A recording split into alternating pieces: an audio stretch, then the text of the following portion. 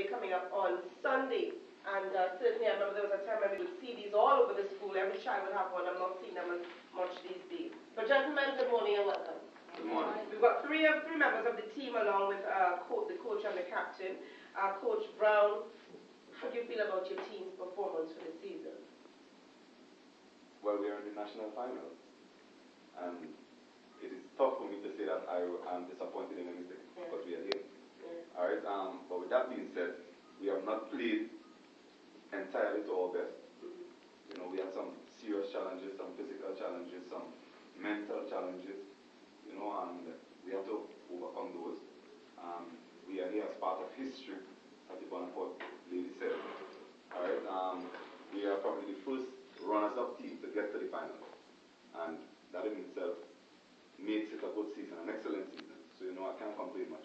Yeah, and I like that. I mean, amazing enough, you didn't play 100% this year, but you all made it into the finals. Well, what would have happened if you did play at your 100%? Well, God alone knows. All right, now let me ask you something here. O'Malley James, you are captain of the team. O'Malley, how do you feel about the team's performance? I think our business organization, which is the national final, we great so one time do our best at What do you think makes the team as strong as it has been? We have been working together all along, playing that team and just striving for us to be back for our national final. Okay, you okay? We look at that title. Okay. Now you all play together, as far as I know, under Coach Brown. You all play together, you all eat together, you all play work together, drive around together, go to the beach together. Yeah? Yes. And that helps. Yes. All right.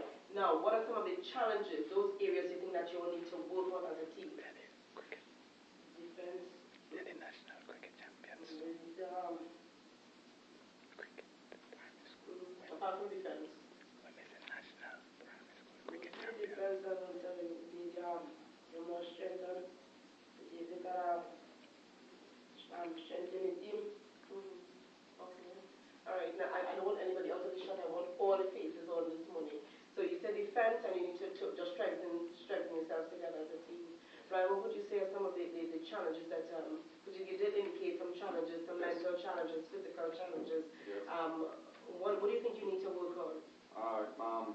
Especially for the finals. Well, we have a week before the finals, and that gives us a time, a couple of days to rest. Because these boys have been going and going and going. We have been into the national cricket finals a couple of years, and now we're back here at the football finals. Those are your boys on screen here. Yes. You know, we contrary to what people believe, that boys don't get tired or boys don't get injured. They do, but they are human beings just like everybody else. And we have had serious physical challenges. People being injured, you know, getting themselves injured, and being injured in play. You know, boys will be boys sometimes, and they'll play rough games and injure themselves. And we have had to override those things. We have had to, you know, put people in cut and pace and move, and you know, but now we have gotten this far. And with the physical challenges, it created a mental problem, because they within themselves know that some people are injured. And it caused the team not to play with the kind of confidence that we ought. Right? So people a little bit apprehensive, guys do not want to give 100% because they're scared that something else is going to happen. So, but now, I think even on top of those challenges, a little bit of confidence is coming back into the team after the last two games. And we have a week where we could just rest a little bit, go to the beach a little bit, relax a little bit, and prepare. We have nothing to lose. Eat some of Mummy's food. That's right, eat some of Mummy's food. Eat some of them, eat some of Mummy's food and go again. Straighten up, right? That's right, that's right. Mr. Brown, you all know, switching here a little, you all are the national champion in the cricket. Yes. And you all in the national finals with primary school football. Yes. Yes, adding on that trophy to that trophy closet would be something great for us. Yes, it would. It would. Not a lot of schools have the opportunity to achieve this. Alright? But it's just testament to God's goodness, first of all, because it is indeed a privilege for me to be associated with my school. I told the the boys, when I wear the jersey, I wear it with pride. I don't wear it and think about coaching another school. Yeah. I don't wear it and wish that I was somewhere else. Alright? When I wear it with pride, and it is indeed a privilege for us to be here. Alright? Arima did it in 2001, I believe, and they are probably the only school that has held the double. Football and cricket, we have a glorious opportunity to do so. I'm happy that we are here. I'm happy that Bonaparte is here. But the big picture is Tobago is being successful. That is the big picture. Alright? So, let me ask you, are there players on your team that you can see making it a lot further in terms of the national team and so? Well, everybody can say that. But we have seen so much talent go down the drain. We have identified so many people that we think are going to make it. And 2-3 years down the road, they make bad life choices and they end up with the wrong people and they, you know. Yes, there are guys. Tobago is not void of talent. There are loads of talent in Tobago. But we just need the right avenue. We just need the right people to help guide these guys along. We have to try to start at the parents because we can help, we can do what we can. And then they go back to the communities that they come from, they go back to the homes that they come from, that do not understand what you are trying to do. And then it's wasted. Okay. And then the guys with all the ability end up on the side of the street just like everybody else. So tell us about the guys that you brought today. Who do we have here with us? Well, we have Mr. James, Mr. O'Malley James. He's the captain. He has been the captain for a couple of years. Yeah. Alright, he took over the captaincy from his brother, who took over the captaincy from, well, a long line of James. Alright, this is his younger brother. So football is in the James blood? Yes, it is. Okay. This is his younger brother, Joshua James. He's the goalkeeper. He has been that for a couple of years well. He has a year or two again. This is Dari, a.k.a. Wing Wang. Everybody who knows Dari will know why he called him. Yes, but I know he started off as Wing. Yes, now I realize he's moved from Wing to Wing Wang.